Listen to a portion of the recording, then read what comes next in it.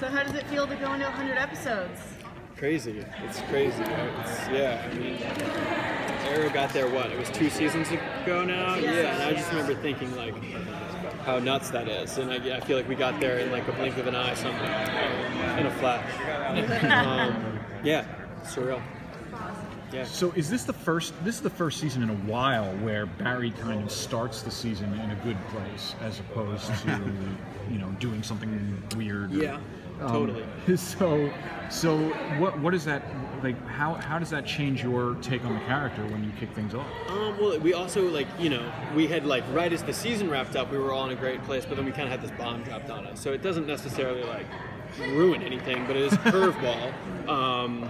And all of our focus is now kind of put on that. And, like, you have to remember, like, when the first episode airs, like, we have just destroyed DeVoe's satellite, like, 12 hours earlier. So it's like, wow. Yeah, I mean, it's like all of this shit has just happened. So we're, like, quickly moving on to Nora, but we're still dealing with repercussions of what went down with DeVoe. And there's, like, kind of new, you know, metas of the week and a new big bad being introduced pretty soon. So, I mean, we're trying to put our focus and attention on Nora, but it's like, you know, it's the Flash, so it's impossible.